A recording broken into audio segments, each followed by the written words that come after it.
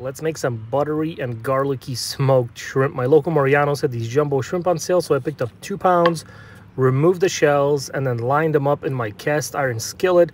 Just line them side by side, right one next to the other. If you have more, you can do 2 layers just like I did.